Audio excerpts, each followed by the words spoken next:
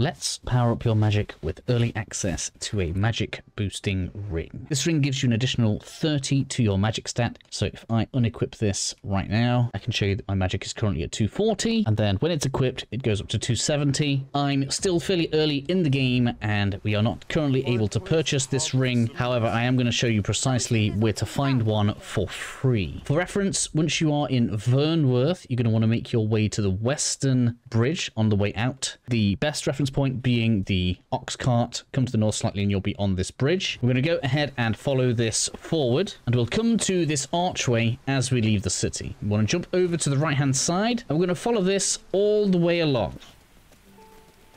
It's really coming down.